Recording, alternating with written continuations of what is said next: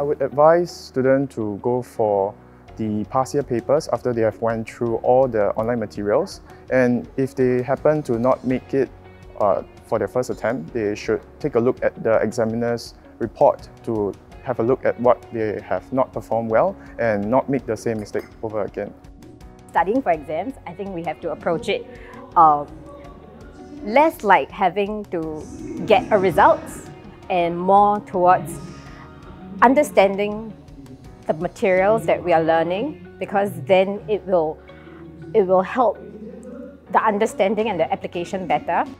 At the end of the day, it's not about memorizing or having these textbook knowledge, but more on understanding the contents and having it applied to the real-life situations.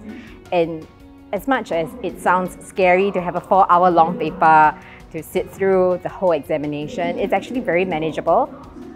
The key is consistency, to recap every time you go for a lesson and to get all the information you need.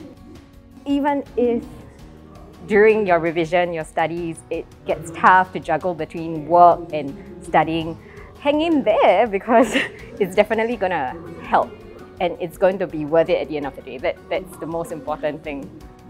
I think one key important advice I'd like to share with other students currently studying at ACCA is that there's a lot of preparation work that you need to take note of. And having that kind of consistency is very, very important in ACCA. When you're consistent and you're committed, you'll do well. I definitely recommend ACCA simply because in a few years ago they switched to a quarterly exam, which really helped us schedule our exams and plan for our studies.